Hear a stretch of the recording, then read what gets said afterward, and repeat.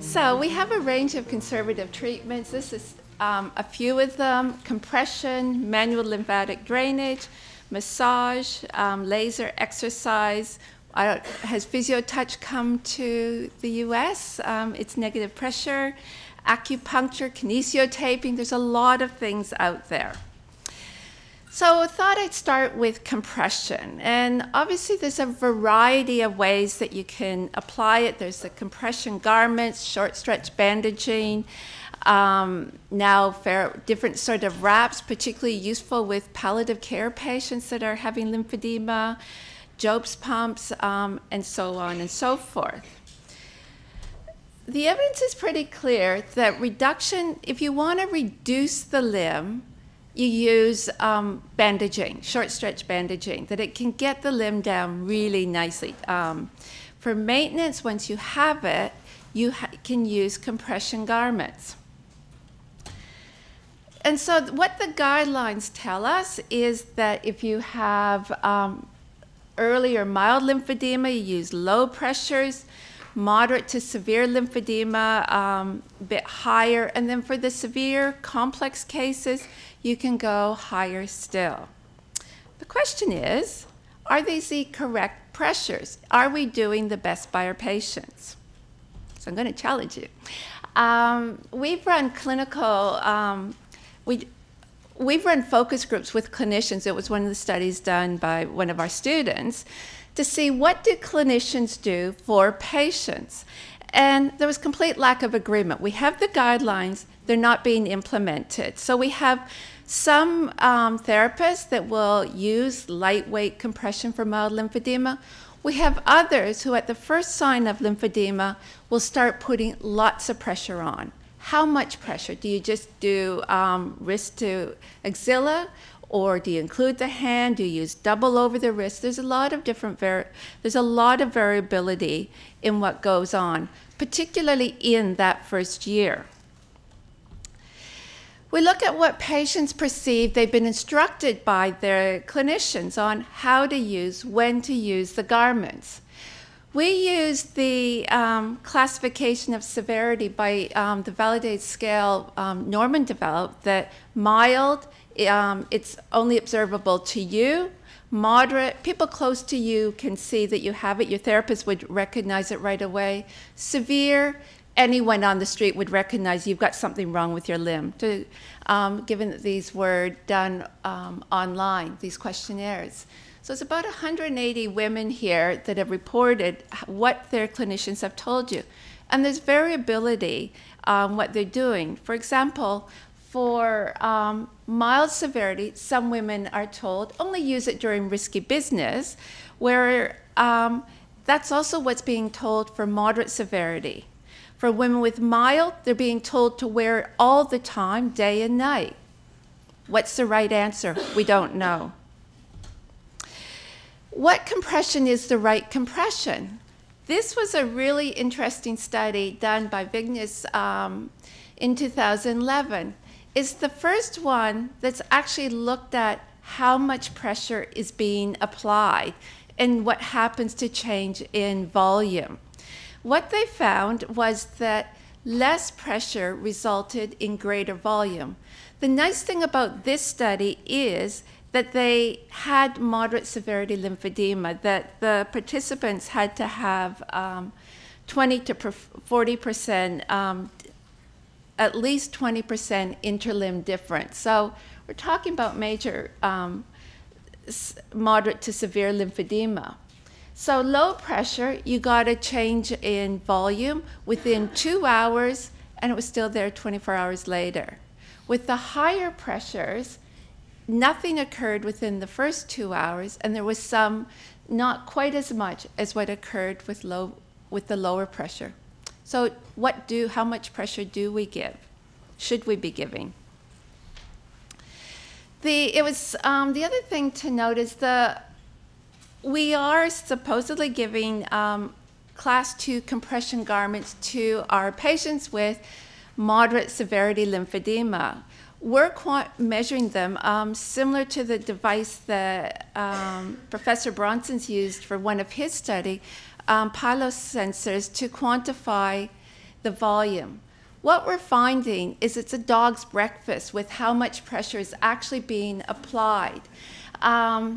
So theoretically, these are all getting similar pressures, but you can see the mean pressure was 16.2 in the forearm, but could range from 7 to 28 millimeters of pressure, right up to, in the upper arm, theoretically, it ranged from 11 to 24, not anywhere near what we're theoretically giving these women. It wasn't related to the age of the garment. Some of these women had the garment for 6 months and they were actually applying the correct pressure. Others had actually recently got new garments and they were either applying too much pressure or not sufficient, even though it was the same person doing all the skilled measurements. So the pressures that we think we're giving probably aren't that anyways. So the other issue that comes into treatment is compliance. As part of one of our surveys of 178 women around compression, it was asked how compliant they were with the instructions. And it was roughly 70% women were compliant, that said, yeah, I can follow it a bit, but not totally. And so of interest was a study done here in the US by Brown from Katie Schmitz' PAL study. And it was found that of the women that had been prescribed compression garments, 70%, less than 75% were compliant. Are they right? Do they actually need the compression? Are they better informed than us as clinicians who are saying, well, you have to wear it all waking hours or both day and night, whatever?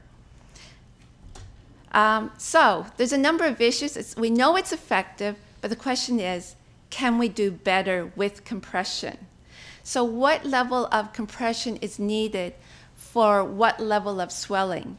We're now getting more sophisticated. We saw these imaging studies that were occurring. The same volume doesn't actually equal the same amount of underlying changes that are going. We need to be better informed about that. Use some of the other clinical tools that we have at our fingertip and start a systematic approach to this. Extent of compression.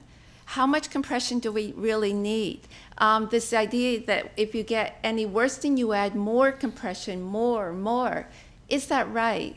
I have a PhD student that's challenging that. She lives in regional New South Wales, and it goes up to 40 degrees Celsius in the summer. They just will not tolerate compression garments. So she started experimenting. If the lymphedema is in the hand or the forearm, she'll take it up to the elbow. They wear it at night, not the daytime. It's sufficient to maintain compression. Again, are we too adherent to what we're being told to do without challenging the system? And again, duration, how much? So the next thing to consider is addition of treatment to compression. And again, I'm glad that Professor Bronson led the way, the charge this morning on this topic. We did a single session study. It was a master's student of mine that looked at the effect of massage on upper limb lymphedema. And this was a single session of massage that the person came in, they were quiet for half an hour, had the full lymphedema massage, and then half the women were randomized to compression, half not. One of the easier studies to recruit for, particularly the control women, happy to sign up for massage. You can see here is the pre-massage arm volume, post-arm massage and rest, and there's the control. The line of identity is here. Basically, there was no change. If anything, the controls that had no lymphedema were slightly more responsive to massage than the lymphedema patients. Moving on, we saw the study come out from Margie McNeely and her group back in 2004, looking at 4 weeks of short stretch bandaging with plus or minus massage. And so here we can see the data, baseline, post, compression plus MLD are red, and compression bandaging only are blue. They're overlapping. If we look at the difference, the change in volume, you see you get great response. And I want to draw your attention. We can do a lot of things with numbers. And sometimes we try to manipulate numbers to make us, to show what we hypothesize. And I think we have to be very careful about that. With this study, the absolute difference between the two groups was 14 mils reduction in favor of compression bandage alone. If you look at the relative difference, however, so you're starting to play with percentages and things like that, it showed a 7.5% change in favor of the MLD plus compression. You need to be careful, really understand what your data is saying. Regardless, a month of massage, that would be in Australia about $150 a session, 3 times a week potentially for 4 weeks. It's an awful lot of money for that 15 mil difference, if that's, or 7% difference, if that's what you're gaining. There is this study that also showed that it was a systematic review that they're coming out now quite commonly, showing in fact that the addition of compression did not add significant amount of reduction in volume. And there's an anomaly here by Sitzia. And if you go to their actual study, it's again, it's playing with percentages on top of percentages on top of percentages. So you can't work out what the actual real value, real change is. And again, the sample size here is 117 to 120. The ESO systematic review came out last year, and you're looking at a 3% difference in favor of MLD. Again, it's a very small percentage. You take that on board when you look at this large trial that was published in Journal of Clinical Oncology. This was an RCT where they recruited women at baseline. They were randomized to compression garment and CDT, followed for the whole year. And you can see down here, there's no difference between groups. That adding massage did not reduce the volume above that you could obtain with compression garments in this case only. So, if you think, I know I heard people muttering as they're leaving, oh, I really believe in CDT. It's not a religion, it's a treatment. We don't want belief. But if it's effective, for whom is it effective? It would appear that you have to have some functioning lymphatics for it to be effective. If that's the case, how much volume are you going to actually reduce? If your goal is to reduce this to reduce volume, and it's really, you got to be clear in your head, what is the purpose of your treatment? Volume, you're not gaining it. Use short stretch bandages. It's much more efficient, more cost benefit for the patient. You can use, if you're focused on the BIS, we have women with really big arms that do have high BIS. Perhaps massage in those instances will be doing it.